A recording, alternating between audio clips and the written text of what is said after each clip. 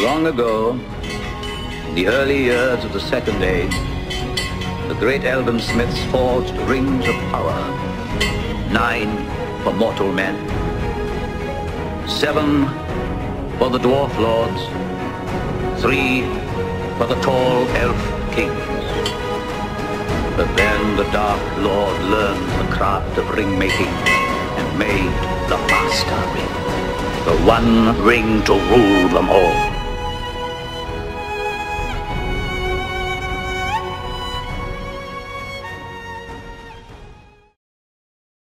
G'day, Tragic here, and you have spoken. It is Lord of the Rings. Why, awesome. Well, you know, boo-hoo-ha isn't really, applicable to this one because this is a very nice, fun game. It's sort of more family orientated. Now, we are playing the Wizard of the Coast version, and that means there's going to be some sort of incongruities between the pieces and the chits that we see in here and what you might have seen on Board Game Geek in some of the photos. Now, for those of you interested in the stats, Alien Frontiers got a pitiful 4 votes, which is a real shame just because that is such a quality game. Sentinels of the Multiverse got 5 votes, and the real strange one is Touch of Evil, which wasn't even on the list, got 4 votes, almost as much as Sentinels, and it wasn't even on the list. It just goes to show you how good that game is. And of course, the real competition was Arkham Horror and Curse of the Dark Pharaoh, which got a total of 14. But Lord of the Rings,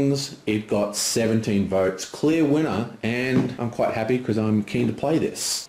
Now, I will also be playing the Battlefield expansion. Now, the Battlefield expansion adds this kind of mini-game puzzle system to it for combat. It's very, very cool and pretty fun. Now, this is actually from Fantasy Flight, and you can notice that the Fantasy Flight is red. And I'm also going to be playing Friends and Foes, which is a very normal kind of expansion. It adds new boards, new characters, and some slightly different events that we can go through. It does extend the playtime quite a lot because it's basically like the quest in Lord of the Rings is basically in 2 different stages, each represented on the opposite side, first and the opposite side of the board. And this basically adds 2 more stages. So you can either play these 2 boards. Oop, that's my phone.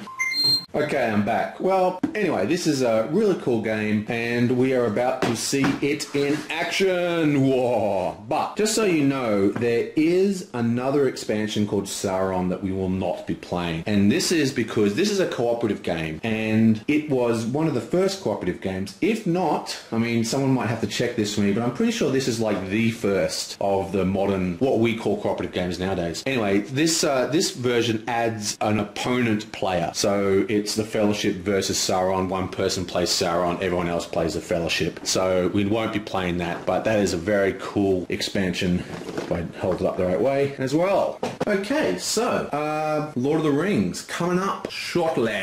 One does not simply walk into Mordor. Okay, so this is it, Lord of the Rings, set up and ready to start playing. Now, it looks very busy, but it's not really that complicated. It's actually a fairly simple game. It's just that the add-ons kind of make it a little more cumbersome. So we'll just have a quick look at what we've got here. Now, this is called the main board, okay? And this is here for the whole game. I think I'm actually going to make the game a bit easier and put Sauron up the end. Now, what happens is Sauron moves this way and the hobbits move this way, okay? And this track represents the progress of the quest and the progress of Sauron searching for the hobbits. Now, over here, you'll see all these little circles. Should be a dude on there. These represent the different locations. Like, this is Bag End. This is Bree. That's actually a sticker that you have to put on this board to add an extra circle. I agonized over putting that sticker on there for days and days and days. But anyway, I did in the end, and it's never peeled off, which is good. But,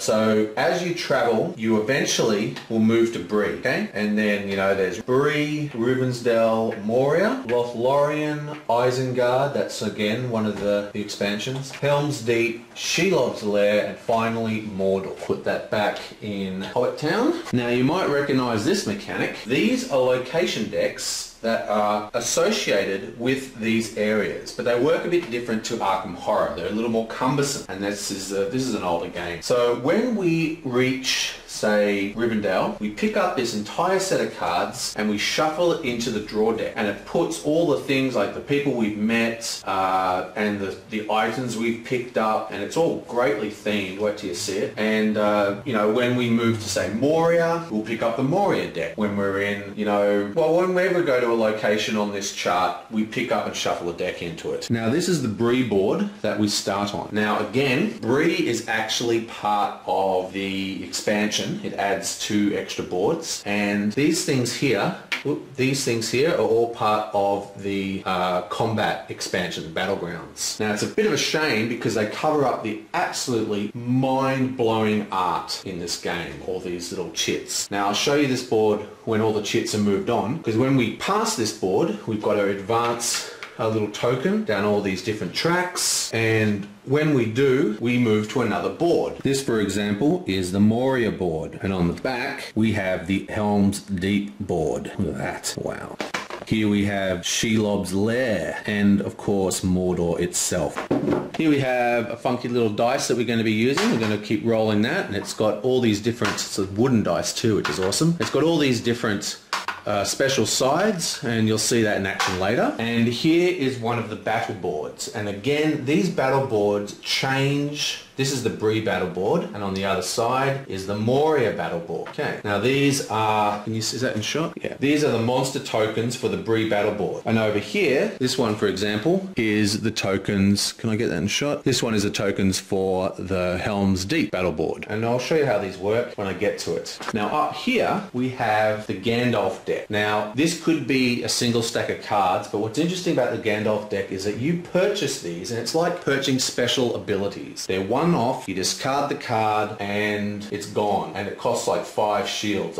You'll find out how all that works, but basically you can select these abilities and they're key, and of course it's very fitting with the theme because Gandalf just pops up, helps you, and zips off. Over here we have the draw deck. This is where we shuffle all our stuff into, and this is used to run the hobbits, and you'll see that in action later on. We have a tile deck, shield deck, and then we've got these tokens here, and you'll see them all in action later on. Now that's all from the original rules, but this deck is new. This is from Friends and Foe. Now tell me if you've heard of this mechanic before. What happens is, as you play the game, encounter cards are revealed from the encounter deck, and these are things you have to deal with, right? Much like the Lord of the Rings, the card game. In fact, exactly like that. And we'll be seeing that in action later on. Okay.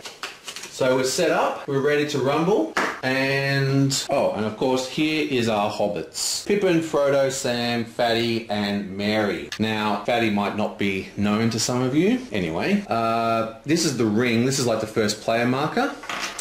And yeah, so, and these cards have abilities on them that they can use. Okay, now Mary, for instance, for each scenario you may only need 2 different light tokens, and in the expansion we got a second ability as well. On your turn, instantly defeat all displayed foes requiring life tokens. You'll see them in action later. Now the way, if you play, this is for a 5-player game, and we're going to be playing with all the hobbits, but if you only play with 2 hobbits, you only get these 2 hobbits. It's set sort of combinations. Now for an elite game we play, the corruption starts at 12, but I'm tempted to move that up to make it a bit easier for me because we've got all these mechanics running at once and I haven't played this for literally years. But come on, no, we're going to do 12. Let's do it properly. So this is basically the corruption, okay? And what you want to do, we want to force Sauron this way and keep him away from the hobbits, otherwise he's corrupted them. Okay, so that is Lord of the Rings, and yeah, let's get started. I'm just going to upload this intro and expect to see some turns popping up in the near future. Catch you next time, and remember, have fun and roll high.